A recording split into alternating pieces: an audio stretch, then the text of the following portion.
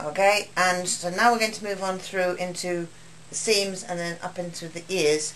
So thinning scissors, and just literally take off that coat that's sticking out. And keep taking it off. So she's not used to being stolen, she's being a very good girl. But that is why the next thing I'm moving up towards is the ears, because if they're not too used to having this done, they quite often don't like the sound of the scissors, and so I want to do that earlier in the session rather than later.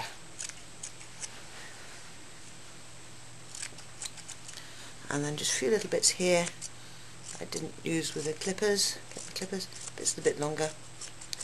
I'm just looking just to give a nice smooth finish. Take that down a little bit more.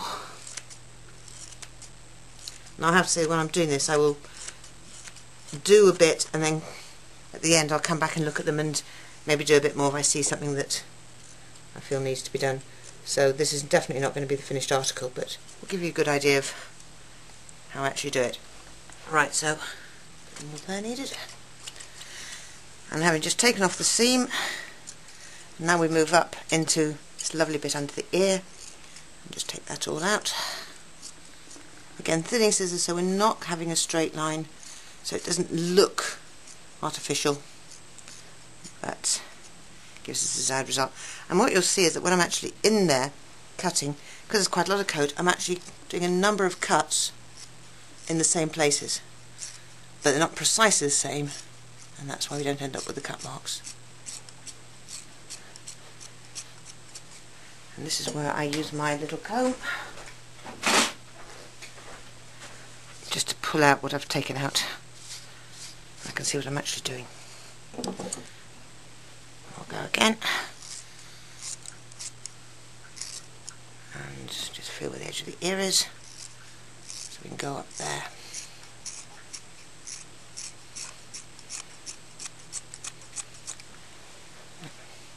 Again, just because of the comb to see where we've got to. Now this girl hasn't been trimmed for about, got to be about 6 months I would guess, or since I did. I don't think her owners do too much to her.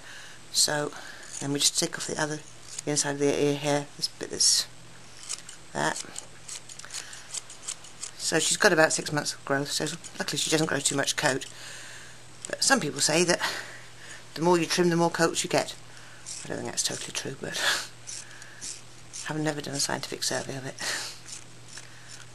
Right, there, just tidy up. And so now we just removed all that mass of coat that was there.